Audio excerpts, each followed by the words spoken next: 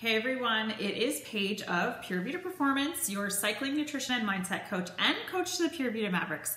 And today's Teachable Tuesday. Okay, so I wanted to make sure for those of you that are in my private Facebook group, for those of you who are not, it's Pure Vita Mastery. There was an amazing question posted in there by one of our members, Rebecca. Thank you, Rebecca. And she said that in response to last week's Teachable Tuesday about wind, what about crosswinds? And so I asked her to elaborate a little bit more because I know that I wanted to know what the feeling was. And I know that there's going to be some more of you that really resonate with this. And so her response was that she feels like she's going to be blown over. Especially when you're riding on country roads and you come out from a treed area to open field. So we all know what that's like, right? And she gets very tense, you know, the white knuckle kind of tense. And so that was kind of the feeling that she got. So this really tells me a lot about what's going on. And I know that I have been hit by wind actually when I was in Arizona and we were up on top of Mount Graham, which was over 9,000 feet. The wind was pretty strong up there. So my response to that is that if you feel this crosswind thing and it scares the crap out of you, the next time, so what's happening, like the white knuckle kind of tense is telling me that someone's body is tensing up, right? And so I talk about this in Rock Your Ride all the freaking time. I'm always saying, because when we spin our legs really fast, you know, we go like this and we're almost like wincing and the shoulders come up, you know, and it's like we need to do what we have to do and we have to stay relaxed, right? So when you come out from a tree line or something and you think that you're going to get hit by some wind, I want you to think, just relax. And it's like against every grain in your body, because our immediate reaction is to like hang on for dear life, right? I'm gonna get hit by this thing, but like by the wind.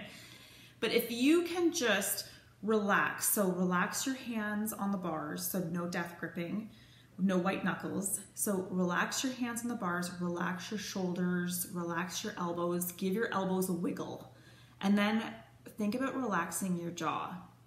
And then when you come out from that tree line, the wind is not going to affect you as much as if you were really tense. So when you think about being really tense, it's going to hit you and it's going to knock you abruptly, right? If you stay really relaxed, it's just going to you're going to feel it, but your body is going to be able to respond, right? And, so I want you to think about this. And what else did I put on here? Gosh, I said so much in this post, so you should go to this post and check it out. But yeah, wiggle your elbows, relax your hands and your jaw and see what happens. Oh, and the other thing is, if you want to test it out and you want to get real crazy, is that where that wind is that you're getting hit, like beside that tree line, be really tense and come out, turn around, go back, and then come back and do what it is that I've suggested, which is relax the shoulders, relax the jaw, wiggle the elbows, and then you can actually see the difference. And what's really cool is that since I posted this, which was last week, another member of our group, Trish, actually tried this and she's like, couldn't believe it. So this stuff works. The more relaxed we can be on the bike, the better. And I mean that in every sense of the imagination, when we're climbing, when we're descending, when we're spinning fast, when we're putting in a hard effort, all that kind of stuff, we need to stay as relaxed as possible. And sometimes it's hard to, and sometimes we forget, and it's just being really aware that relaxing on the bike is your best friend. So that is our Teachable Tuesday for this week. I wanted to make sure that everyone got in on that one because it was such an amazing question. So thank you, Rebecca.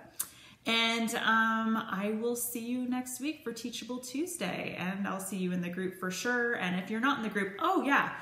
And for those of you, I'm super duper excited. So for those of you that are local to where I am, which is in Barrie, Ontario. There is a Mavericks night on April 30th, and there is some killer stuff coming down the pipeline. So you want to make sure that you get to that event. I'll be posting more videos on that, and I will talk to you soon. Bye.